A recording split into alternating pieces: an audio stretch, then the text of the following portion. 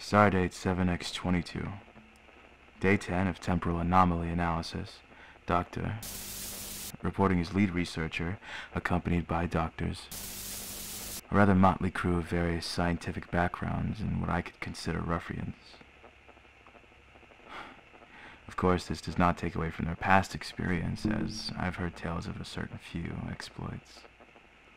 My intrigue far surpasses my doubt for their demeanor, though I would prefer Mr. Riker refrain from blowing the smoke from his cancer stick in my face. It's very distracting.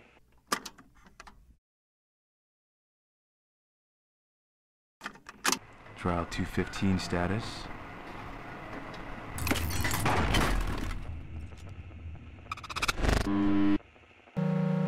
Error. System malfunction. Override image. Another failure. Times like this, I wonder if we're ever going to discover the secret of this rift. Someone has to, right? It was just sitting there on my desk when I came into work. A file. Now, I'm no stranger to this procedure. The company rarely hands out assignments face-to-face, but this was different. Regularly, I'd come across redacted missives and such for select research projects that needed a more discreet hand. In this particular case, I had little to work with in regards to what I should have been looking for. But that was part of the challenge. As it stands, from what I can tell, there was a team of archaeologists on an expedition of sorts to an old temple found in the Arctic, deep beneath sea level. Far deeper than where normal people would look anyway, or think to look. Likely they were hoping to find some obscure gem in the ice, but what they found instead was something extraordinary. Recordings we found with the help of the mercenaries suggest that the team who came to this temple found some sort of cave filled with what was described as the future, deep within. We have no other notes on what this could be, other than a faint recording that we've only been able to get a few details extracted from. They called it some sort of power source. Where this cave is exactly is lost to us for now. Plenty of debris and overgrowth block what I imagine was the path that they took. We, however, will be forced to find another way. Stardate 7x22, Day 65 of temporal anomaly analysis. We've had some marginal progress with mapping out the temple. Certain standing structures detail images and patterns we assume are part of their alphabet as well, similar to hieroglyphics in some regards. We've called in a specialist from Alexandria for her expert opinion on the glyphs, as it were. The others are hopeful that this new procedure she's proposed already will glean some new information. I remain of the mindset that the previous inhabitants were possessed of a knowledge that surpasses our own. If indeed the two languages have similar roots, the implications alone would be the discovery of a century. I suppose we shall see. Stardate 7x22, Day 97. She is a mad genius. Scares me quite a bit, actually. The further we venture into the temple, the more this strange imagery we come across. One discovery after another, and her face lights up each time. She insists she can understand the meaning given time, which I suppose we have an abundance of down here if the company sees fit not to pull the plug. She has her theories, of course, but what is more fascinating to me is the behavior of the local wildlife. Far be it from me to know each and every unseen creature in the depths of the ocean, especially here. But these animals are really something to behold. They seem intelligent to a degree only seen in dolphins. At least that's what the biologist will not stop repeating.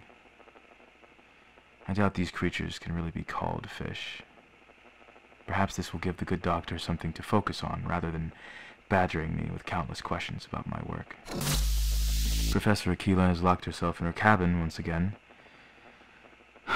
poring over those symbols we found along the base of the statue, no doubt.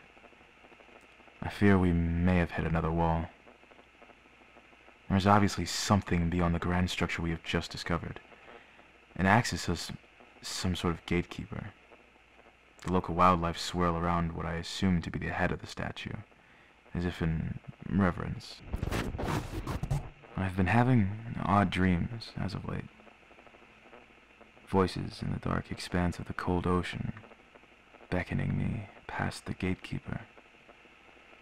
I mentioned this only once to the medical officer, and now I'm certain he thinks I may have lost my mind. Perhaps I have.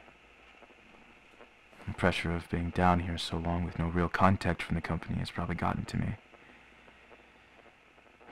I cannot shake the feeling, however, that we are very close.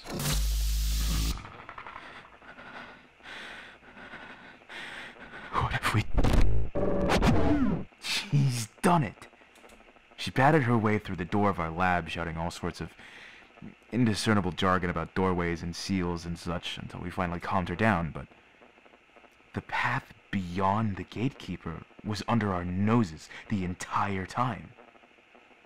I won't bore you with the details, but we have finally managed to find what the previous team discovered. The power source they so aptly named is in fact some sort of tear in reality. We've cordoned off the area and begun the process of setting up another camp within to study it more closely. Stardate 7x22, day 174. It is worth taking note that while no one should approach the rift without any protective gear, obviously my instructions were ignored. Physically, the doctor will be fine, but we have placed him under quarantine all the same, to be entirely certain. The medical officer on base will make sure to keep a watchful eye over his condition, as well as my own. Upon reviewing the footage of the incident, it should be noted that his experiment did bear some fruit. Inanimate objects seemed to be drawn to the site of the tear, as if in possession of its own magnetic pull. Trial 387 status, failure. The machine caught fire, as did several other appliances, although those did not burn. Our first hypothesis was spontaneous combustion, but there were no burnt remains. Each appliance suddenly caught fire precisely 7 seconds after one another. Then each fire died out just as quickly. The only possible explanation could be the anomaly, as we are now referring to it, but how could it be doing so? And its magnetic field, which I deduced incorrectly before, is in a constant state of gravitic flux. Each object that is drawn to the rift gets pushed back to where it was eventually. It happens frequently the more we test the machine. No ideas yet as to why. Perhaps the rift is alive and feeding off the polarization. You can imagine how at a loss I am for explanations. For every riddle I answer, I get more questions.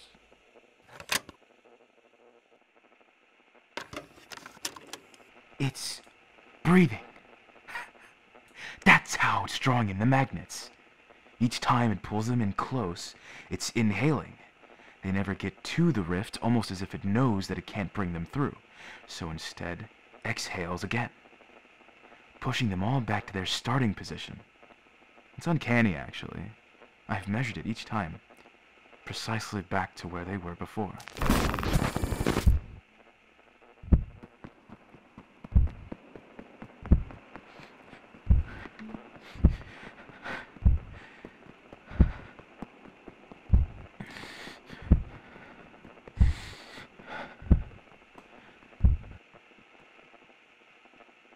I don't know if this recording will ever see the light of day.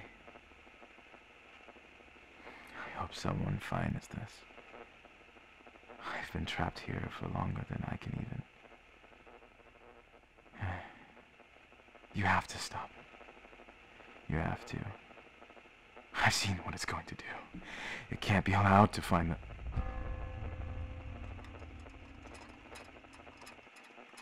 No. You.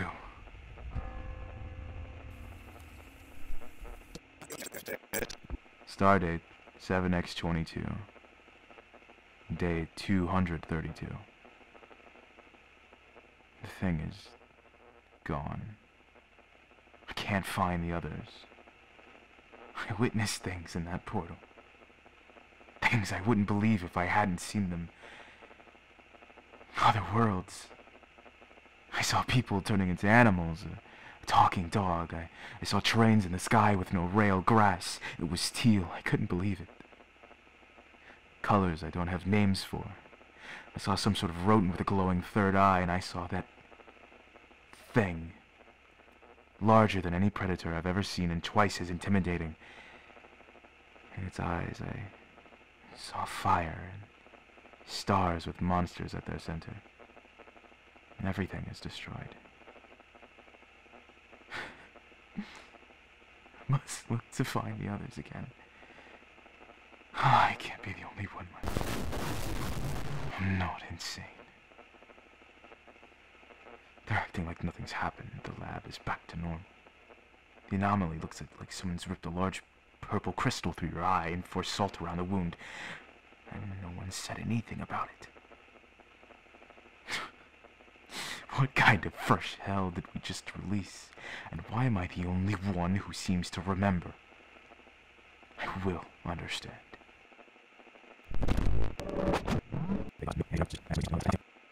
Stardate 7x22, day 178, log 15, reference note number 7. Coming into contact with said temporal anomaly could cause changes we don't understand yet, such as rewriting our DNA, or even psychotic behavior. The odds don't point to anything in particular, and we really need more of an idea what to protect ourselves from if need be.